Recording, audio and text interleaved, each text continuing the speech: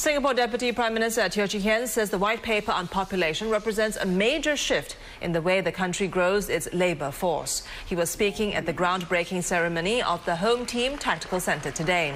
Acknowledging concerns about citizens about the projected population growth to 6.9 million by 2030, Mr. Teo, who is also Minister in charge of population policies, said the white paper focuses on the interests and benefits of Singaporeans.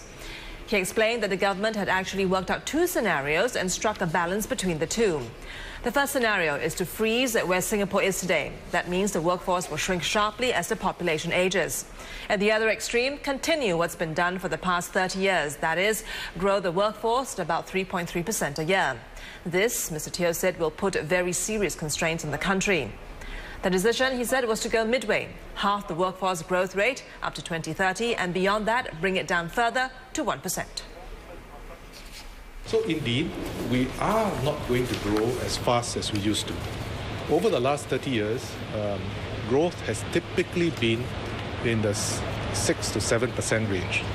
Going ahead, you will see growth come down to about 3% up to 2020, but high quality growth. And beyond that, 2020 to 2030, we will see 2 to 3% growth. So it's a very different growth pattern compared to previous years.